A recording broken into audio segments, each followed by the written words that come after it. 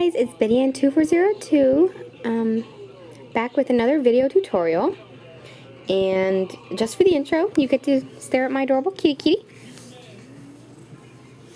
But I got a request to make a video tutorial on how to, I guess, design a briar barn.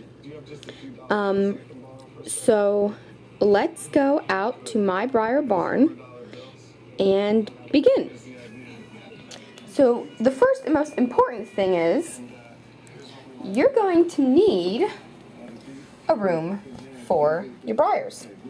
I use my sunroom. So I have to turn on the lights since it is night. And we go out to my briar room. I have this entire porch dedicated to my briars. So of course, like I said, that is the most important thing you need, is a room. Because otherwise, where are you going to put your stuff? Okay? Now, it doesn't matter how big or how small the room, I will hopefully help you to design a barn around your needs. So let's begin. Okay, so one of the first things you're going to need, obviously, is horses. You need horses to have a barn. So, obviously, if you're watching this, I'm sure you might have briar horses and want some help. Another thing you're going to need is barns. They're helpful when designing a briar barn. Okay? There are many different kinds. Many people have this one. It's kind of like the traditional briar barn. It's just something that a lot of people have. There's also the new one. It's the deluxe wooden barn with cupola or something like that. That I would love to have, but can't afford because I got this one. Now, I can't remember where I got this one. People ask, and I didn't bookmark the site, so I don't remember what it was. So I can't help you. I think it was like a Breezeway Stables, something. I don't know. They used to make an older version of this, then they redid it. Let me tell you, before you buy it, it looks great, but it is a pain to put together. We tried wood glue first, and that didn't work. So we had to strip all that off. And then we used hot glue, like I said. But then a lot of the things started falling off. Like this roof is starting to fall off. And these little pieces came off. And that's because of the humidity on this porch. Since it is a sun porch and there's no air conditioning, it gets very hot. But I put fans in my windows. But that's besides the point. So aside from me babbling on and making this an even longer video than it needs to be, which will probably be pretty long since I babble, barns are important. Okay? So let's talk about barns. Like I said, this is one that a lot of briar people have. This one, which is an expensive one, that if you have the money and would like to invest it, you can do.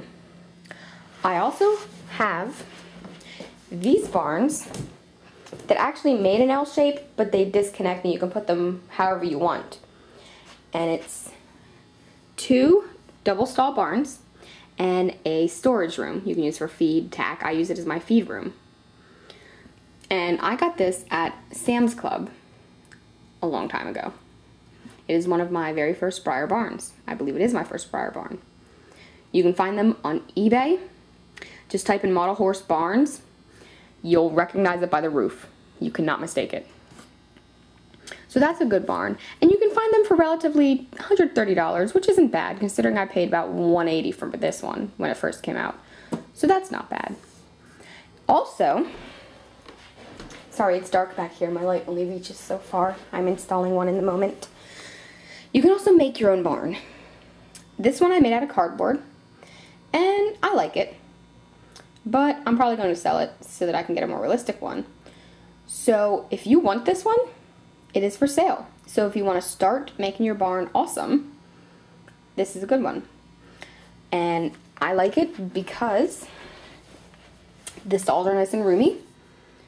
It can be made in full stalls or any normal stall for many different size horses. And let me see, good lighting, not there. There. These clasps do come off and they do get undone, and that took me a while to do. And you have cross ties. And I like these stall walls, if you can see it. They slope. But either way, it's a nice beginner barn. But there's many different kinds of barns that you can get. It's just for what suits your needs. Most barns will work with anything that you need. So hopefully that wasn't too confusing since I did babble a lot. So let's move on to step 2. Okay, so the next step is pastures. Horses need room to run, and a barn that has only, well, barns, it's gonna get kind of boring for your horses. And it's nice to see because people judge on how realistic your barn is. I have 3 pastures at the moment, 4, excuse me. I have this one with a run-in. I have one in the way back corner, and just this little one here. Now, again, depending on your needs, that depends on where your pasture is placed and how big they are, etc. So, let's start with this pasture that's right in front of us. This is my eventing barn, so all of my big eventing horses are in there. So, I like those horses to be able to run. And since this barn has doors that slide, the horses can go out to the pasture as they please if the door is open. Or I can just make it a separate pasture if I need more space for horses. Again, it all depends on what you want or need. Just like this one is just an outdoor pasture with a run-in. So it'd be good for wild horses or just, well, horses that are just outdoors. My very back pasture, which you can't see, is for wild Mustangs. It's kind of secluded. Since they are kind of mean, we don't want them with other horses. So they're kind of just put in a corner alone. And then this little pasture here is again for horses in this barn that can run in and out as they please. And also I forgot about one back here that I'm working on making, and it does the same thing with this barn. Or once again can be a totally separate pasture depending on your needs. Okay, so there's the pastures. Let's move on to step 3.